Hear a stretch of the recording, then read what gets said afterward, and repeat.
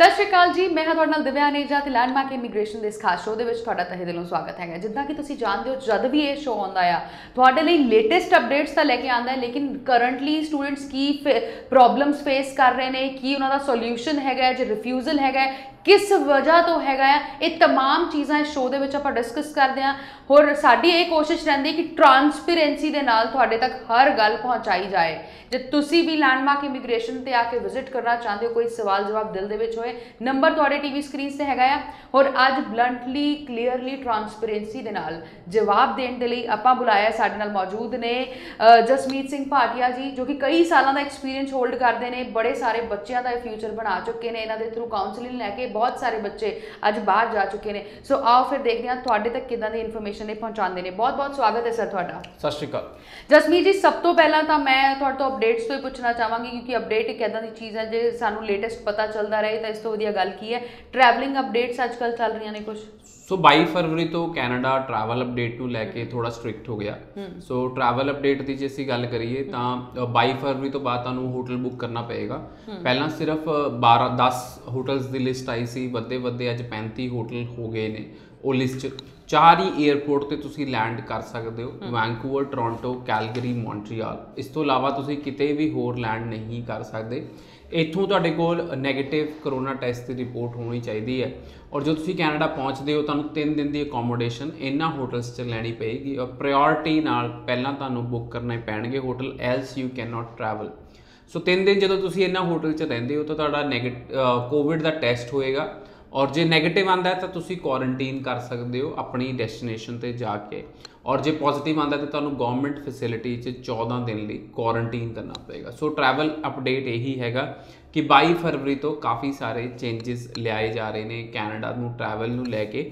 But students ਦਾ ਜਿਹੜਾ travel ਹੈ that is essential, ਮਤਲਬ ਕਿ ਸਟੂਡੈਂਟਸ ਜਿਹੜਾ ਟਰੈਵਲ ਕਰ ਸਕਦੇ ਆ ਦੈਟ ਇਜ਼ ਅਸੈਂਸ਼ੀਅਲ। ਜਿਹੜੇ ਸਟੂਡੈਂਟ ਆਨਲਾਈਨ ਕਲਾਸਿਸ ਲਗਾ ਰਹੇ ਨੇ, ਸੋ ਜਿਹੜੇ ਸਟੂਡੈਂਟ ਆਨਲਾਈਨ ਕਲਾਸਿਸ ਨਹੀਂ ਲਗਾ ਰਹੇ ਆ ਉਹਨਾਂ ਦਾ ਟਰੈਵਲ ਅਸੈਂਸ਼ੀਅਲ ਨਹੀਂ ਹੈਗਾ।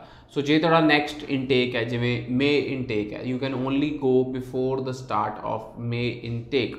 ਐਲਸ ਜਿਵੇਂ ਹੁਣ ਤੁਸੀਂ ਕਹੋ ਕਿ ਮੇਰਾ ਵੀਜ਼ਾ ਸਟੈਂਪ ਹੋ ਕੇ ਆ ਗਿਆ ਔਰ ਮੈਂ ਹੁਣ ਟਰੈਵਲ ਕਰਨਾ ਚਾਹੁੰਦਾ ਪਰ ਮੈਂ ਆਨਲਾਈਨ ਕਲਾਸਿਸ ਨਹੀਂ ਲਗਾ ਰਿਹਾ ਤਾਂ ਤੁਸੀਂ ਟਰੈਵਲ नहीं कर सकते। सो जे तुसी ऑनलाइन क्लासेस लगा रहे हो तो तुसी ट्रैवल कर सकते हो। डेफिनेटली इन्हां दे नंबर तुसी अपने टीवी स्क्रीन से देख रहे हो, जो तुसी भी गल करना चाहो तो तुसी भी कर सकते हो। बाकी मेरी कोशिश रहेगी तुहाडे वल्लों हर सवाल मैं इन्हां तो जरूर पुछां। सर डेली बेसिस उत्ते तुसी काफ़ी सारे स्टूडेंट्स नाल गलबात करदे हो, उन्हां दी प्रॉब्लम्स देखदे हैगे हो, लेकिन चलो ठीक है प्रेजेंटली तुहाडे काफ़ी सारे वीज़ाज भी आ रहे ने, रिफ्यूजल्स भी आ रही ने। की लगता है कि किन्ने परसेंट वीज़ाज है और किन्ने परसेंट रिफ्यूजल्स है? सो visa success rate right now जे ਅਸੀਂ ਗੱਲ ਕਰੀਏ ਤਾਂ 80% ਤੋਂ ਉੱਤੇ ਚੱਲ ਰਿਹਾ। ਬਹੁਤ ਵੱਡੇ ਪੱਧਰ ਤੇ ਵੀਜ਼ਾਸ ਇਸ਼ੂ ਹੋ ਰਹੇ ਨੇ ਸਟੂਡੈਂਟਸ ਨੂੰ, ਔਰ ਅੱਜ ਦੀ ਡੇਟ 'ਚ ਬਹੁਤ ਪੋਜ਼ਿਟਿਵਿਟੀ ਆਈ ਹੋਈ ਹੈ। ਲਾਸਟ 2 ਵੀਕਸ 'ਚ ਸਾਡੇ ਕੁੱਲ ਮਿਲਾ ਕੇ 250 ਪਾਸਪੋਰਟ ਸਟੈਂਪ ਹੋ ਕੇ ਆਏ ਨੇ, ਔਰ ਸਟੂਡੈਂਟਸ ਨੂੰ ਪਾਸਪੋਰਟ ਹੈਂਡਓਵਰ ਵੀ ਬਹੁਤ ਤੇਜ਼ੀ ਨਾਲ ਕੀਤੇ ਜਾ ਰਹੇ ਨੇ ਸਾਡੇ ਆਫਿਸ ਵੱਲੋਂ। ਸੋ 2 ਵੀਕਸ 'ਚ ਬਹੁਤ ਵੱਡੇ ਪੱਧਰ ਤੇ ਸਟੈਂਪ ਹੋ ਕੇ ਵੀ ਆਏ ਨੇ, ਬਹੁਤ ਵੱਡੇ ਪੱਧਰ ਤੇ ਜਿਹੜੀਆਂ PPRs ਹੈਗੀਆਂ, ਪਾਸਪੋਰਟ ਰਿਕੁਐਸਟ ਵੀ ਬਹੁਤ ਜ਼ਿਆਦਾ ਫਾਸਟ ਆ ਰਹੀਆਂ ਨੇ। ਸੋ ਜਿਹੜੇ ਵੀ ਸਟੂਡੈਂਟਸ ਅਪਲਾਈ ਕਰਨਾ ਚਾਹੁੰਦੇ ਨੇ ਸੋ ਦੇ ਕੈਨ ਅਪਲਾਈ।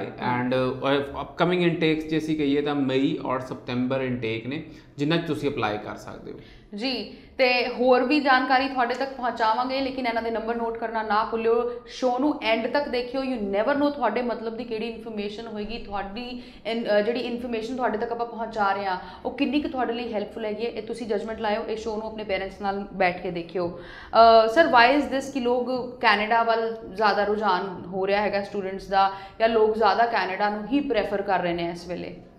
सो जे ਅਸੀਂ ਕੈਨੇਡਾ ਦੀ ਗੱਲ ਕਰੀਏ ਤਾਂ ਜਿਵੇਂ ਕੈਨੇਡਾ ਨੂੰ ਲੈ ਕੇ ਅੱਜ ਦੀ ਡੇਟ 'ਚ ਬਹੁਤ ਜ਼ਿਆਦਾ ਪੋਜ਼ਿਟਿਵ ਹੈ।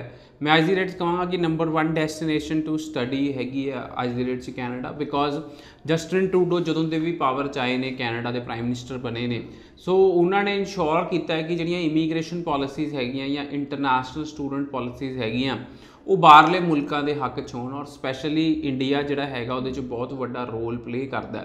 ਸੋ 2023 ਤੱਕ ਜਸਟਿਨ ਟਰੂਡੋ ਪਾਵਰ 'ਚ ਹੈਗੇ ਆ, ਉਸ ਤੋਂ ਬਾਅਦ ਜੇ ਕੰਜ਼ਰਵੇਟਿਵ ਪਾਵਰ 'ਚ ਆ ਜਾਂਦੇ ਆ ਤਾਂ ਜ਼ਰੂਰ ਇਮੀਗ੍ਰੇਸ਼ਨ ਪੋਲਿਸੀਜ਼ ਜਾਂ ਇੰਟਰਨੈਸ਼ਨਲ ਸਟੂਡੈਂਟਸ ਨੂੰ ਲੈ ਕੇ ਫੇਰ ਬਦਲ ਹੋ ਸਕਦਾ ਹੈ। ਬਟ ਜਦੋਂ ਤੱਕ ਜਸਟਿਨ ਟਰੂਡੋ ਪਾਵਰ 'ਚ ਹੈ ਤਾਂ ਇੱਕ ਗੋਲਡਨ ਓਪਰਚੁਨਿਟੀ ਹੈ ਸਾਰੇ ਹੀ ਸਟੂਡੈਂਟਸ ਨੂੰ ਕੈਨੇਡਾ ਜਾਣ ਦੀ, ਕਿਉਂਕਿ ਕੈਨੇਡਾ 1 ਸਾਲ ਦੀ ਪੜ੍ਹਾਈ ਪਿੱਛੇ 1 ਸਾਲ ਦਾ ਵਰਕ ਪਰਮਿਟ ਦਿੰਦਾ, 2 ਸਾਲ ਦੀ ਪੜ੍ਹਾਈ ਪਿੱਛੇ 3 ਸਾਲ ਤੱਕ ਦਾ ਵਰਕ ਪਰਮਿਟ ਦਿੰਦਾ with N option to settle down in Canada. ਮਤਲਬ ਕਿ ਉਹਨਾਂ ਦੀ ਇਕੋਨਮੀ ਅੱਜ ਦੀ ਡੇਟ 'ਚ ਇਮੀਗ੍ਰੈਂਟਸ ਕਰਕੇ ਹੀ ਰਨ ਹੋ ਰਹੀ ਹੈ। ਸੋ if you are diploma holder also and ਤੁਹਾਨੂੰ ਇੱਕ ਅੱਛੀ ਜੋਬ ਮਿਲ ਜਾਂਦੀ ਹੈ ਕੈਨੇਡਾ ਦੇ ਵਿੱਚ, ਤਾਂ ਤੁਸੀਂ ਕੈਨੇਡਾ 'ਚ ਸੈਟਲ ਡਾਊਨ ਹੋ ਸਕਦੇ ਹੋ। ਸੋ ਇਸੇ ਕਰਕੇ ਕੈਨੇਡਾ ਅੱਜ ਦੀ ਡੇਟ 'ਚ ਕਾਫੀ ਉੱਤੇ ਚੱਲ ਰਿਹਾ ਬਾਕੀ ਦੇਸ਼ਾਂ ਤੋਂ, ਕਿਉਂਕਿ ਬਾਕੀ ਦੇਸ਼ਾਂ 'ਚ ਪੜ੍ਹ ਕੇ ਸੈਟਲ ਡਾਊਨ ਦੀਆਂ ਆਪਸ਼ਨਸ ਥੋੜ੍ਹੀਆਂ ਜਿਹੀਆਂ ਘੱਟ ਹੈ ਜਾਂ ਥੋੜ੍ਹੀਆਂ ਟਫ ਹੋ ਜਾਂਦੀਆਂ, ਵੇਅਰਐਜ਼ ਕੈਨੇਡਾ 'ਚ ਸੈਟਲ ਡਾਊਨ ਹੋਣਾ ਥੋੜ੍ਹਾ ਆਸਾਨ ਹੈ। ਡੈਫੀਨੇਟਲੀ। ਅੱਛਾ, ਗੱਲ ਕਰਾਂਗੇ ਆਪਾਂ ਰਿਫਿਊਜ਼ਲ ਦੀ, ਕਿਉਂਕਿ ਬਹੁਤ ਸਾਰੇ ਬੱਚੇ ਰਿਫਿਊਜ਼ਲ ਫੇਸ ਕਰ ਚੁੱਕੇ ਨੇ ਔਰ ਇੱਕ ਵਾਰ ਨਹੀਂ ਕਈ ਵਾਰ ਰਿਫਿਊਜ਼ਲ ਫੇਸ ਕਰ ਚੁੱਕੇ ਨੇ। ਸਰ ਥੋੜ੍ਹਾ ਜਿਹਾ ਕਲੀਅਰਲੀ ਦੱਸਿਓ ਇਹ ਗੱਲ ਕਿ ਕਿਹੜੇ ਰਿਫਿਊਜ਼ਲ ਕੇਸਿਸ ਫਿਕਸੇਬਲ ਹੁੰਦੇ ਹੈ ਔਰ ਕਿਹੜੇ ਫਿਕਸ ਨਹੀਂ ਹੋ ਸਕਦੇ ਨੇ। ਸੋ ਰਿਫਿਊਜ਼ਲ ਕੇਸਿਸ ਦੀ ਗੱਲ ਕਰੀਏ ਤਾਂ ਇੱਦਾਂ ਹੁੰਦਾ ਕਿ ਜੇ ਤੁਹਾਡੇ ਉੱਤੇ ਬੈਨ ਹੈ, ਤੁਸੀਂ ਕੋਈ ਫੇਕ ਡਾਕੂਮੈਂਟ ਲਗਾਇਆ ਸੀ ਜਾਂ ਆਪਣੀ ਫਾਈਲ ਵਿੱਚ ਕੋਈ ਗਲਤ ਡਾਕੂਮੈਂਟ ਲਗਾਇਆ ਸੀ ਔਰ ਤੁਹਾਨੂੰ ਬੈਨ ਲੱਗ ਕੇ ਆ ਚੁੱਕੇ ਆ ਕੈਨੇਡਾ ਹਾਈ ਕਮਿਸ਼ਨ ਤੋਂ, ਤਾਂ ਬਹੁਤ ਜ਼ਿਆਦਾ ਕੇਸਿਸ ਇੱਦਾਂ ਦੇ ਹੁੰਦੇ, ਬੈਨ ਤੋਂ ਬਾਅਦ ਫਿਕਸ ਕਰਨੇ ਥੋੜ੍ਹੇ ਜਿਹੇ ਮੁਸ਼ਕਿਲ ਹੋ ਜਾਂਦੇ ਆ। But there is also a possibility ਕਿ ਬੈਨ ਤੋਂ ਬਾਅਦ ਵੀ ਜੇ ਤੁਹਾਡੇ ਡਾਕੂਮੈਂਟ ਜੈਨੂਇਨ ਸੀ ਔਰ ਤੁਹਾਨੂੰ ਗਲਤੀ ਨਾਲ ਬੈਨ ਆ ਗਿਆ, that can be fixed। but sometimes students ਜਿਵੇਂ ਕਿ normal refusal ਹੈ ਕਿ you put up your case and you were not approved, ਪਰ ਤੁਸੀਂ ਆਪਣੇ ਕੋਰਸ ਕਾਲਜ ਦੀ ਅਸੈਸਮੈਂਟ ਸਹੀ ਢੰਗ ਨਾਲ ਨਹੀਂ ਕੀਤੀ, ਫਿਰ ਵੀ ਤੁਹਾਨੂੰ ਕੀ ਕਹਿੰਦੇ ਰਿਫਿਊਜ਼ਲ ਆ ਗਈ, ਤਾਂ you can definitely refile and get the visa। ਤੇ ਬਹੁਤ ਹੀ ਸਿੰਪਲ ਔਰ ਸਾਫ਼ ਸ਼ਬਦਾਂ ਦੇ ਵਿੱਚ ਤੁਹਾਨੂੰ ਦੱਸਿਆ ਜਾ ਰਿਹਾ ਹੈਗਾ ਹੈ ਕਿ ਕੀ ਪ੍ਰੋਬਲਮਸ ਤੁਸੀਂ ਫੇਸ ਕਰ ਰਹੇ ਹੋ ਕਰੰਟਲੀ ਔਰ ਉਹਨਾਂ ਨੂੰ ਸੋਲਵ ਕਿੱਦਾਂ ਕਰ ਸਕਦੇ ਹੋ। ਲੈਂਡਮਾਰਕ ਇਮੀਗ੍ਰੇਸ਼ਨ ਤੁਸੀਂ ਆ ਕੇ ਵਿਜ਼ਿਟ ਕਰ ਸਕਦੇ ਹੋ, ਪਰਸਨਲੀ ਇਹਨਾਂ ਨਾਲ ਗੱਲਬਾਤ ਕਰ ਸਕਦੇ ਹੋ, ਜੋ ਵੀ ਤੁਹਾਡਾ ਕੇਸ ਹੈਗਾ ਟਰਾਂਸਪੇਰੈਂਸੀ ਦੇ ਨਾਲ ਇਹਨਾਂ ਨੂੰ ਦੱਸਿਓ, ਇਹ ਤੁਹਾਨੂੰ ਬਹੁਤ ਹੀ ਸਹੀ ਤਰੀਕੇ ਨਾਲ ਰਾਈਟ ਗਾਈਡੈਂਸ ਦੇਣਗੇ। ਆਪਣੇ ਪੇਰੈਂਟਸ ਨਾਲ ਵਿਜ਼ਿਟ ਕਰਿਓ ਇੱਥੇ, ਕਿਉਂਕਿ ਜਿਹੜੇ ਵੀ ਡਿਸੀਜਨ ਮੇਕਰ ਹੁੰਦੇ ਨੇ ਉਹਨਾਂ ਦੀ ਰਾਏ ਲੈਣੀ ਬਹੁਤ ਹੀ ਜ਼ਰੂਰੀ ਹੁੰਦੀ ਹੈ। ਤੁਹਾਡੇ ਵੱਲੋਂ ਹੋਰ ਵੀ ਸਵਾਲ ਜਵਾਬ ਮੈਂ ਪੁੱਛਣ ਵਾਲੀ ਹਾਂ ਜਸਮੀਤ ਜੀ ਨੂੰ। ਜਸਮੀਤ ਜੀ, ਮੈਨੂੰ ਇਹ ਦੱਸੋ, ਜਿਹੜੀ ਵੀ ਆਪਾਂ ਕੰਟਰੀ 'ਚ ਜਾਂਦੇ ਹਾਂ ਉੱਥੇ ਦੀ ਜਿੱਥੇ ਵੀ ਆਪਾਂ ਨੈਸ਼ਨਲ ਲੈਂਗੁਏਜ ਹੁੰਦੀ ਹੈ ਉਹਨੂੰ ਸਿੱਖਣਾ, ਉਹਨੂੰ ਗ੍ਰੈਬ ਕਰਨਾ ਕਿੰਨਾ ਜ਼ਰੂਰੀ ਹੈਗਾ ਹੈ? ਸੀ ਬਹੁਤ ਇੰਪੋਰਟੈਂਟ ਹੈ, ਬਟ ਇੰਗਲਿਸ਼ ਕੈਨੇਡਾ 'ਚ ਬਹੁਤ ਫਰੀਕੁਐਂਟਲੀ ਕੀ ਨਹੀਂ ਕਹਿੰਦੇ ਕਿ ਜ਼ਿਆਦਾਤਰ 80% ਪੋਪੂਲੇਸ਼ਨ ਬੋਲਦੀ ਹੈ। ਬਸ ਫਰੈਂਚ ਵਿੱਚ ਹੋ ਜਾਂਦਾ ਕਿ ਕੁਛ ਲੋਕ ਫਰੈਂਚ ਐਂਡ ਇੰਗਲਿਸ਼ ਦੋਨੋਂ ਬੋਲਦੇ ਆ, ਬਟ ਵੇਅਰਐਜ਼ ਅਗਰ ਤੁਸੀਂ ਕਹੋ ਕਿ ਕੈਨੇਡਾ ਦੀ ਲੈਂਗੁਏਜ ਫਰੈਂਚ ਹੈ, so you must no French ਜੇ ਤੁਹਾਡੇ ਕੋਲ ਗਵਰਨਮੈਂਟ ਜੋਬ ਲੈਣਾ ਤੁਸੀਂ ਚਾਹੁੰਦੇ ਹੋ। ਸੋ ਜਿਹੜੇ ਸਟੂਡੈਂਟ ਕਿਊਬੈਕ ਵਿੱਚ ਜਾਂਦੇ ਆ ਉਹਨਾਂ ਨੂੰ ਫਰੈਂਚ ਸਿੱਖਣੀ ਜ਼ਰੂਰੀ ਹੋ ਜਾਂਦੀ ਹੈ ਜੇ ਤੁਸੀਂ ਉੱਥੇ ਸਰਵਾਈਵ ਕਰਨਾ ਚਾਹੁੰਦੇ ਹੋ। ਬਟ ਜੇ ਤੁਸੀਂ ਬਾਕੀ ਕੈਨੇਡਾ ਦੀ ਗੱਲ ਕਰੋ ਤਾਂ ਐਵਰੀਬਡੀ ਸਪੀਕਸ ਇੰਗਲਿਸ਼। ਸੋ ਕਿਊਬੈਕ ਵਿੱਚ ਵੀ ਮੈਂ ਕਹਾਂਗਾ ਕਿ ਜ਼ਿਆਦਾਤਰ ਲੋਕ ਇੰਗਲਿਸ਼ ਗੱਲ ਕਰ ਲੈਂਦੇ ਨੇ ਐਂਡ ਕਿਊਬੈਕ ਵਿੱਚ ਵੀ ਇੱਦਾਂ ਦੀ ਕੋਈ ਪ੍ਰੋਬਲਮ ਨਹੀਂ ਆਉਂਦੀ। ਪਰ ਜੇ ਤੁਸੀਂ ਫਰੈਂਚ ਸਿੱਖਦੇ ਹੋ ਤਾਂ ਉਹਦੇ ਜ਼ਰੂਰ ਐਡੀਸ਼ਨਲ ਪੁਆਇੰਟਸ ਮਿਲਦੇ ਨੇ PR ਲੈਣ ਵੇਲੇ, ਔਰ ਜੇ ਤੁਸੀਂ ਫਰੈਂਚ ਸਿੱਖਦੇ ਹੋ ਤਾਂ ਤੁਸੀਂ ਗਵਰਨਮੈਂਟ ਜੋਬ ਵੀ ਲੈ ਸਕਦੇ ਹੋ ਕੈਨੇਡਾ 'ਚ।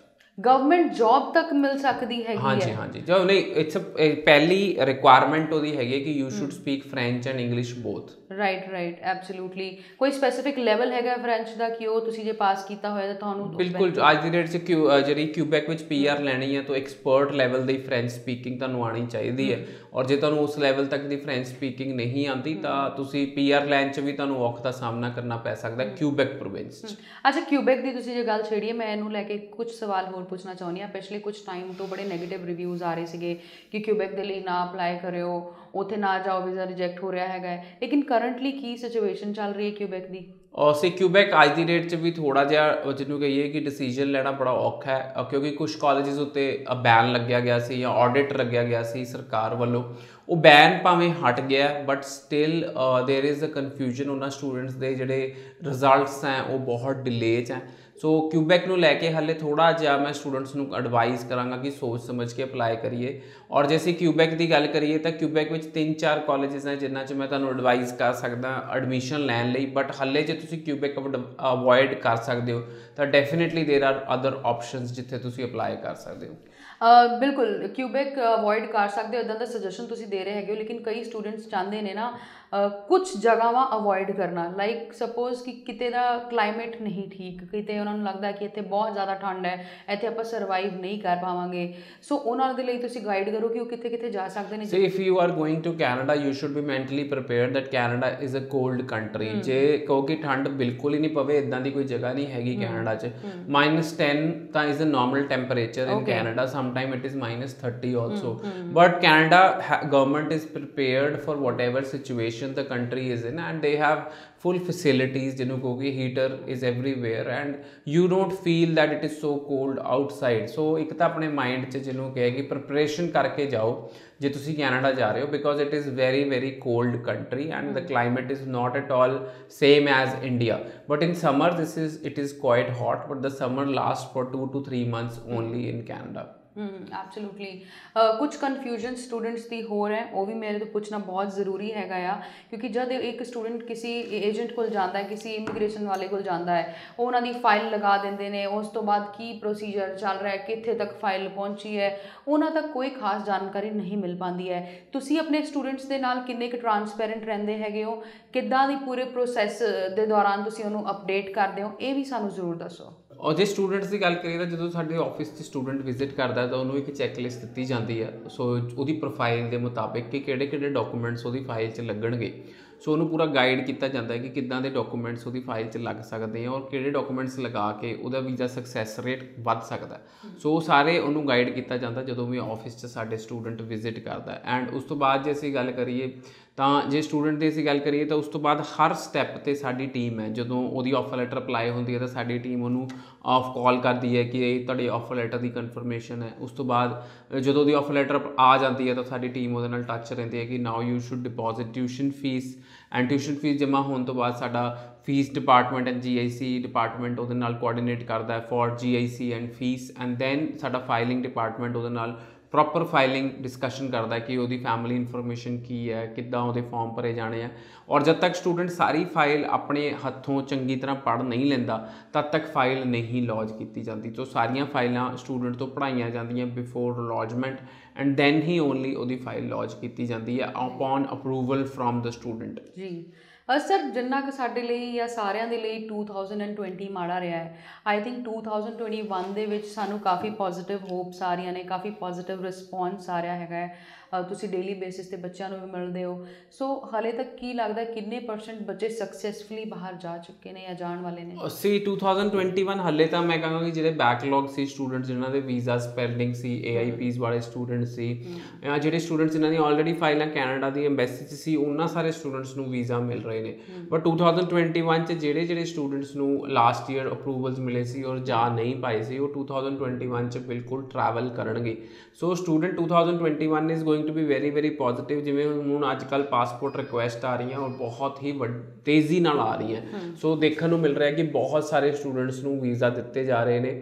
ਸੋ ਅੱਜ ਦੀ ਡੇਟ 'ਚ ਮੈਨੂੰ ਲੱਗਦਾ ਕਿ ਅਪਰੂਵਲ ਰੇਟ ਹੈਗਾ ਉਹ ਹਾਈਐਸਟ ਚੱਲ ਰਿਹਾ। ਸੋ this is the right time ਤੁਸੀਂ ਆਪਣਾ ਕੇਸ ਅਪਲਾਈ ਕਰ ਸਕਦੇ ਹੋ। ਸੋ ਸਟੂਡੈਂਟਸ ਨੂੰ ਮੇਰੀ ਇਹੀ ਐਡਵਾਈਸ ਹੈਗੀ ਹੈ ਜਿਹੜੇ ਹੁਣ ਅਪਲਾਈ ਕਰਨਾ ਚਾਹੁੰਦੇ ਆ ਜਾਂ ਜਿਨ੍ਹਾਂ ਦੀਆਂ ਫਾਈਲਾਂ ਲੱਗੀਆਂ ਹੋਈਆਂ, ਮੈਂ ਉਹਨਾਂ ਨੂੰ ਇਹੀ ਕਹਾਂਗਾ ਕਿ ਜਿਨ੍ਹਾਂ ਦੀਆਂ ਫਾਈਲਾਂ ਲੱਗੀਆਂ ਹੋਈਆਂ ਉਹ ਪੋਜ਼ੀਟਿਵ ਰਹਿਣ ਔਰ ਬਹੁਤ ਜਲਦੀ ਉਹਨਾਂ ਦੀ ਵੀਜ਼ਾ ਜ਼ਰੂਰ ਅਪਰੂਵਲ ਆ ਜਾਏਗੀ। ਔਰ ਜਿਹੜੇ ਫਾਈਲਾਂ ਲਾਉਣਾ ਚਾਹੁੰਦੇ ਆ ਉਹਨਾਂ ਲਈ ਵੀ 2021 ਪੋਜ਼ੀਟਿਵ ਪੂਰਾ ਸਾਲ ਰਹੇਗਾ, ਬਿਕੋਜ਼ 2021, 22, 23 ਮੈਂ ਪਹਿਲਾਂ ਵੀ ਕਿਹਾ ਕਿ 3 ਸਾਲ ਹੈਗੇ ਆ ਜਸਟਿਨ ਟਰੂਡੋ ਜਿਹੜੇ ਪਾਵਰ 'ਚ ਹੈ, ਔਰ ਇਹ 3 ਸਾਲਾਂ ਦੇ ਅੰਦਰ maximum immigration, maximum student visa ਔਰ ਮੈਕਸੀਮਮ ਸੈਟਲਮੈਂਟ ਕੀਤੀ ਜਾਏਗੀ ਸਟੂਡੈਂਟਸ ਦੀ ਜਿਹੜੇ ਕੈਨੇਡਾ ਹੈਗੇ ਆ। So it is going to be really positive for Canada and Indian students as well. ਜੀ ਅੱਛਾ ਜਸਮੀਤ ਜੀ, ਕਈ ਮੈਂ ਇੱਦਾਂ ਦੇ ਤੁਹਾਡੇ ਸਟੂਡੈਂਟਸ ਦੀ ਬਾਈਟਸ ਸੁਣੀਆਂ, ਤੁਸੀਂ ਆਪਣੇ ਵੱਲੋਂ ਸਟੂਡੈਂਟਸ ਦੇ ਐਕਸਪੀਰੀਅੰਸ ਜਿਹੜੇ ਹੈਗੇ ਉਹ ਸ਼ੇਅਰ ਕਰਦੇ ਹੋ। ਕਈ ਸਟੂਡੈਂਟਸ ਨੇ ਕਿਹਾ ਕਿ ਮੇਰਾ ਤਾਂ 20 ਦਿਨਾਂ ਦੇ ਅੰਦਰ ਵੀਜ਼ਾ ਆ ਗਿਆ ਸੀਗਾ, ਕਿਸੇ ਨੇ ਇਹ ਵੀ ਕਿਹਾ ਕਿ ਮੇਰਾ 2 ਦਿਨ ਦੇ ਅੰਦਰ ਵੀਜ਼ਾ ਆ ਗਿਆ ਸੀਗਾ। Is it really possible? ਬਿਲਕੁਲ ਸੀ ਕਿ ਕਾਫੀ ਸਾਰੇ ਸਟੂਡੈਂਟਸ ਜਿਹੜੇ ਕੀ ਕਹਿੰਦੇ ਹੁਣੇ ਰੀਸੈਂਟਲੀ ਲੌਜ ਹੋਈਆਂ ਜਿਨ੍ਹਾਂ ਦੀਆਂ ਫਾਈਲਾਂ, ਉਹਨਾਂ ਨੂੰ ਜਿਹੜਾ ਪ੍ਰੋਸੈਸ ਹੈਗਾ ਉਹ ਜਲਦੀ ਪ੍ਰੋਸੈਸ ਹੋ ਗਿਆ। ਸੋ ਦਿਸ ਇਜ਼ ਕਿਉਂਕਿ ਅੱਜ ਦੀ ਡੇਟ 'ਚ ਜਿਹੜੀ ਅਪਰੂਵਲਸ ਆ ਰਹੀਆਂ ਜਾਂ ਰਿਫਿਊਜ਼ਲਸ ਆ ਰਹੀਆਂ ਦੈਟ ਇਜ਼ AI ਬੇਸਡ, ਯਾਨੀ ਕਿ artificial intelligence based, because files ਬਹੁਤ ਜ਼ਿਆਦਾ ਹੈਗੀਆਂ ਜਿਹੜੀਆਂ ਹਾਈ ਕਮਿਸ਼ਨ 'ਚ ਲੱਗੀਆਂ ਹੋਈਆਂ। ਆਈ ਐਮ ਥਿੰਕਿੰਗ ਦੈਟ ਕਿ it is computerised approval and refusal, ਤਾਂ ਹੀ ਕਰਕੇ ਫਰਸਟ ਕਮ ਫਰਸਟ ਸਰਵ ਬੇਸਿਸ 'ਤੇ ਨਹੀਂ ਕੰਮ ਚੱਲ ਰਿਹਾ। ਸੋ ਦੇਰ ਆਰ ਸਮ ਸਟੂਡੈਂਟ ਜਿਨ੍ਹਾਂ ਨੂੰ ਬਹੁਤ ਜਲਦੀ ਵੀਜ਼ਾ ਅਪਰੂਵਲ ਮਿਲ ਗਏ, ਜਿਨ੍ਹਾਂ ਦੀਆਂ ਜਨਵਰੀ ਵਿੱਚ ਫਾਈਲ ਲੌਜ ਹੋਈ ਸੀ ਫॉर ਮੇ, ਉਹਨਾਂ ਨੂੰ ਵੀ ਅਪਰੂਵਲ ਮਿਲ ਗਏ। ਕਈਆਂ ਦੀਆਂ ਫਾਈਲਾਂ ਦਸੰਬਰ 'ਚ ਲੌਜ ਹੋਈਆਂ ਸੀ ਫॉर ਜਨਵਰੀ, ਕੁਝ ਸਟੂਡੈਂਟਸ ਉਹਨਾਂ ਦੇ ਵੀ ਵੀਜ਼ਾਸ ਹੋ ਗਏ। ਬਟ ਇੱਦਾਂ ਦੇ ਕੇਸ ਥੋੜ੍ਹੇ ਘੱਟ ਹੈ, ਪਰ ਜ਼ਿਆਦਾਤਰ ਉੱਦਾਂ ਦੇ ਵੀਜ਼ਾ ਅਪਰੂਵ ਹੋਏ ਹੈ ਜਿਨ੍ਹਾਂ ਦੀਆਂ ਫਾਈਲਾਂ ਪਹਿਲਾਂ ਦੀਆਂ lodge C, specially in March, ਅਪ੍ਰੈਲ, ਜੁਲਾਈ, ਸਪਤੰਬਰ, ਅਗਸਤ। ਇਹਨਾਂ ਸਟੂਡੈਂਟਸ ਨੂੰ ਜ਼ਿਆਦਾ ਵੀਜ਼ਾਸ ਮਿਲੇ ਆ। ਵੇਅਰ ਐਜ਼ ਜਿਸ ਵੀ ਕਹੋ ਕਿ ਬਹੁਤ ਜਲਦੀ ਵਾਲੇ ਕੇਸਿਸ ਥੋੜ੍ਹੇ ਜਿਹੇ ਘੱਟ ਹੈ, ਬਟ ਦੋ ਸਟੂਡੈਂਟਸ ਆਰ ਰੀਅਲੀ ਲੱਕੀ ਜਿਨ੍ਹਾਂ ਨੂੰ ਵੀਜ਼ਾ ਬਹੁਤ ਜਲਦੀ ਮਿਲ ਗਿਆ। Right, absolutely. ਤੇ ਇਹਨਾਂ ਦੇ ਨੰਬਰ ਤੁਸੀਂ ਨੋਟ ਕਰ ਲਓ ਜੀ, ਤੁਹਾਡੇ ਟੀਵੀ ਸਕਰੀਨ ਤੇ ਫਲੈਸ਼ ਹੋ ਰਹੇ। ਮੈਂ ਬਾਰ-ਬਾਰ ਇਸ ਲਈ ਤੁਹਾਨੂੰ ਯਾਦ ਕਰਾਉਂਦੀ ਰਹਿੰਦੀ ਹਾਂ ਕਿ ਕਿਤੇ ਗੱਲਾਂ 'ਚ ਤੁਸੀਂ ਸੁਣਦੇ ਇਹ ਨਾ ਭੁੱਲ ਜਾਓ ਕਿ ਨੰਬਰ ਵੀ ਨੋਟ ਕਰਨੇ ਹੁੰਦੇ ਆ ਜੇ ਤੁਸੀਂ ਇੱਥੇ ਆ ਕੇ ਵਿਜ਼ਿਟ ਕਰਨਾ ਹੈਗਾ ਆ। ਨੈਕਸਟ ਇਨਟੇਕ ਦੇ ਲਈ ਗਵਰਨਮੈਂਟ ਮੈਂ ਕਾਲਜਸ ਦੀ ਗੱਲ ਕਰਨਾ ਚਾਹਾਂਗੀ, ਕਿਆ ਸੀਟਸ ਅਵੇਲੇਬਲ ਨੇ? ਰਾਈਟ ਨਾਓ ਸੀ ਮਈ ਲਈ ਵੀ ਇਨਟੇਕ ਲਈ ਕਾਫੀ ਸੀਟਾਂ ਅਵੇਲੇਬਲ ਹੈਗੀਆਂ। ਲੋਇਲਿਸਟ ਕਾਲਜ, ਨਾਇਗਰਾ ਕਾਲਜ ਦੀਆਂ ਕੁਝ ਸੀਟਸ ਅਵੇਲੇਬਲ ਹੈਗੀਆਂ ਮਈ ਇਨਟੇਕ ਦੀਆਂ। ਐਂਡ ਜਿਸ ਵੀ ਕੋਈ ਜੁਲਾਈ ਇਨਟੇਕ 'ਚ ਵੀ ਯੂਨੀਵਰਸਿਟੀ ਕੈਨੇਡਾ ਵੈਸਟ 'ਚ ਸੀਟਸ ਅਵੇਲੇਬਲ ਹੈਗੀਆਂ। ਐਂਡ ਸਪਤੰਬਰ ਇਨਟੇਕ 'ਚ ਵੀ ਕੁਝ ਸੀਟਸ ਅਵੇਲੇਬਲ ਹੈਗੀਆਂ। ਮੈਂ ਤੁਸੀਂ ਹੈਰਾਨ ਹੋਵੋਗੇ ਕਿ new Brunswick community college, bio valley college, Saskatchewan polytechnic, they are really short on seat right now. September the we seat ਲੈਣੀ ਬੜੀ ਮੁਸ਼ਕਿਲ ਹੋ ਗਈ ਹੈ ਇਹਨਾਂ ਕਾਲਜਸ 'ਚ। ਸੋ ਜੇ ਤੁਸੀਂ ਅਪਲਾਈ ਕਰਨਾ ਚਾਹੁੰਦੇ ਹੋ ਆਪਣੇ ਮਨਪਸੰਦ ਕਾਲਜ 'ਚ, ਖਾਸ ਕਰਕੇ ਬਾਓ ਵੈਲੀ, Saskatchewan polytechnic, ਕੁਆਂਸਲਮ polytechnic university, new Brunswick community college, ਤਾਂ ਤੁਹਾਨੂੰ ਜਲਦੀ ਅਪਲਾਈ ਕਰਨਾ ਪਏਗਾ। ਸੋ ਕੁਝ ਕਾਲਜਸ ਨੇ ਤਾਂ ਆਪਣਾ ਮਈ 2022 ਇਨਟੇਕ ਵੀ ਖੋਲ੍ਹਤਾ ਹੈ। ਸੋ ਸਟੂਡੈਂਟਸ ਬਹੁਤ ਜ਼ਿਆਦਾ ਰਸ਼ ਹੈ ਇਸ ਟਾਈਮ 'ਤੇ। ਸੋ ਜੇ ਤੁਸੀਂ ਦੇਖ ਰਹੇ ਹੋ ਕੈਨੇਡਾ ਜਾਣ ਦੇ ਚਾਹਵਾਨ ਹੋ ਤਾਂ ਡੈਫੀਨੇਟਲੀ ਤੁਸੀਂ ਆਪਣਾ ਜ਼ਰੂਰ ਜਲਦ ਤੋਂ ਜਲਦ ਅਗਲੇ ਇਨਟੇਕ ਦਾ ਸਟੂਡੈਂਟ ਵੀਜ਼ਾ ਅਪਲਾਈ ਕਰੋ। ਅੱਛਾ, ਮੇਰਾ ਅਗਲਾ ਸਵਾਲ ਜਿਹੜਾ ਹੈਗਾ ਖਾਸ ਤੁਹਾਡੇ ਲਈ ਹੈਗਾ, ਜਿਹੜੇ ਰਿਸਕ ਤੁਸੀਂ ਲੈਂਦੇ ਹੋ ਨਾ, ਉਹ ਰਿਸਕ ਲੈਣੇ ਤੁਹਾਡੇ ਲਈ ਕਿੰਨੇ ਜ਼ਿਆਦਾ ਖਤਰਨਾਕ ਹੋ ਸਕਦੇ ਨੇ, ਇਹ ਵੀ ਤੁਹਾਨੂੰ ਮੈਂ ਦੱਸਣ ਵਾਲੀ ਹੈਗੀ ਹਾਂ।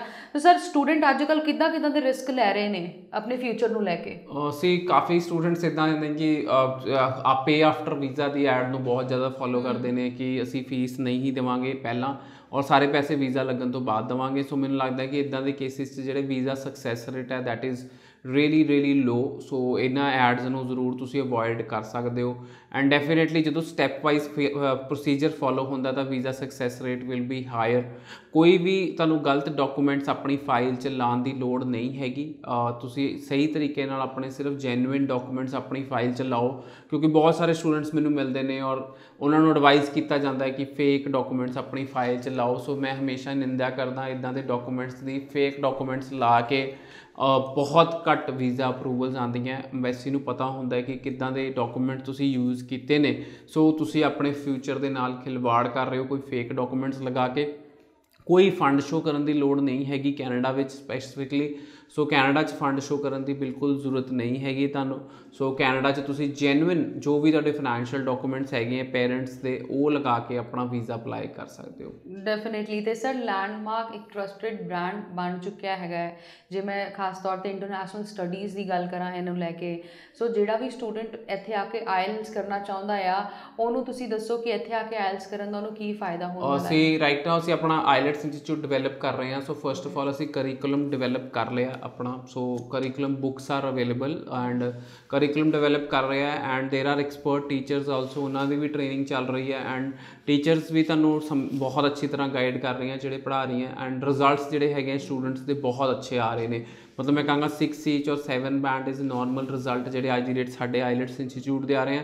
ਔਰ ਸਪੈਸੀਫਿਕਲੀ ਜਿਹੜੀ ਸਾਡੀ ਫੀਸ ਹੈ ਅਸੀਂ ਸਿਰਫ 5000 ਰੁਪਈਆ ਫੀਸ ਰੱਖੀ ਹੈ ਵਿਚ is quite nominal as compare to other. ਸੋ ਸਾਡਾ ਜਿਹੜਾ ਫੋਕਸ ਹੈ ਕਿ ਸਟੂਡੈਂਟ ਆਈਲੈਟਸ ਕਰਕੇ ਸਾਡੇ ਕੋਲ ਵੀਜ਼ਾ ਅਪਲਾਈ ਕਰੇ ਐਂਡ ਆਪਣਾ ਜਿਹੜਾ ਡਰੀਮ ਦੇਖਿਆ ਉਹਨੇ ਬਾਹਰ ਜਾਣ ਦਾ ਉਹ ਪੂਰਾ ਕਰੇ, ਨਾ ਕਿ ਸਾਲ ਆਈਲੈਟਸ ਦੀ ਕੋਚਿੰਗ ਲੈਂਦਾ ਰਹੇ। ਜੀ ਸਰ, ਬਹੁਤ ਸਾਰੇ ਇੰਟੈਲੀਜੈਂਟ ਅਤੇ ਬਰਾਈਟ ਸਟੂਡੈਂਟ ਹੁੰਦੇ ਨੇ। ਮਤਲਬ ਪਹਿਲੇ ਦੇ ਟਾਈਮ ਦੀ ਜੇ ਮੈਂ ਗੱਲ ਕਰਾਂ, ਜੇ ਤੁਸੀਂ ਬਰਾਈਟ ਹੈਗੇ ਹੋ, ਇੰਟੈਲੀਜੈਂਟ ਹੈਗੇ ਹੋ, ਤੁਸੀਂ ਤਾਂ ਬਾਹਰ ਜਾਣ ਦਾ ਸੋਚਦੇ ਸੀਗੇ।